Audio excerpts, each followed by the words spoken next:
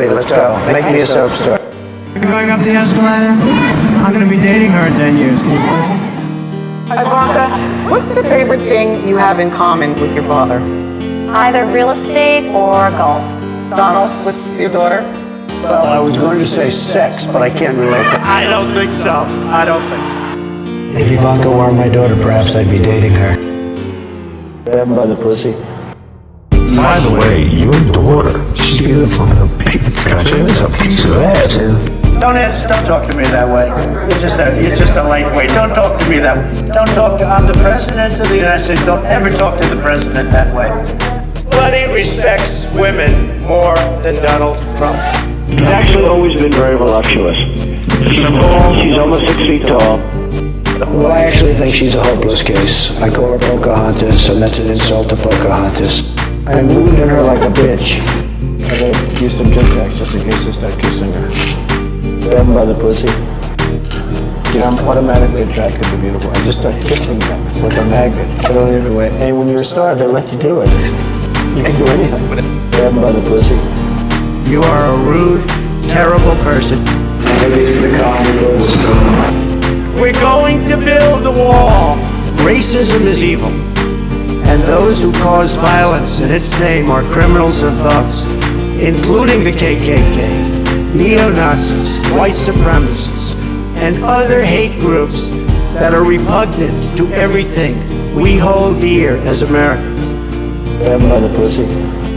We're going to build a wall. I want to make it clear today that my administration will focus on ending the absolutely horrific practice of human trafficking, and I am prepared to bring the full force and weight of our government to the federal and at the federal level and the other highest levels that we can do. I don't know Prince Andrew, but that's a tough story.